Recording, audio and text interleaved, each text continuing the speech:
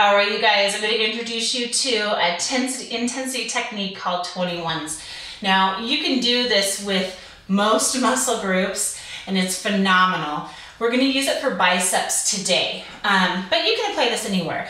We're going to actually use time under tension and not using the full range of motion.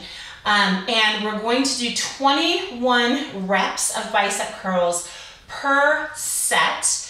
But we're going to do different rep ranges for each part of that set.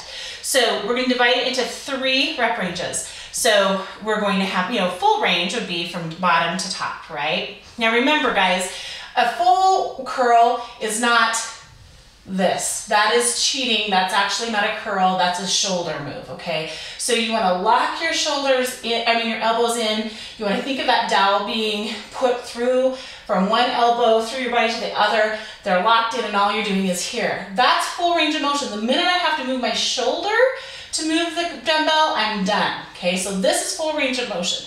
So that would be full range. Partial range or bottom range is just going to be from, of course, the bottom to midline, so we're right at 90 degrees down, okay? And then the top range is going to be from here to parallel to the floor. Okay, so those are our 3 ranges. We're going to do bottom curls, we're going to do only top curls, stopping halfway through, and we're going to do full range curls, okay?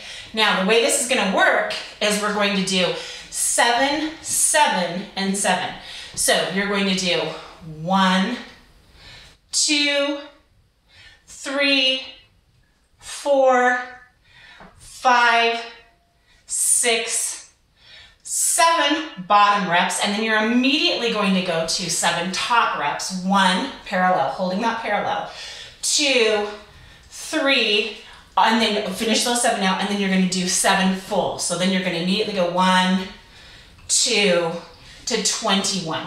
So 7 bottom range, 7 top range, 7 full range. That is 1 set.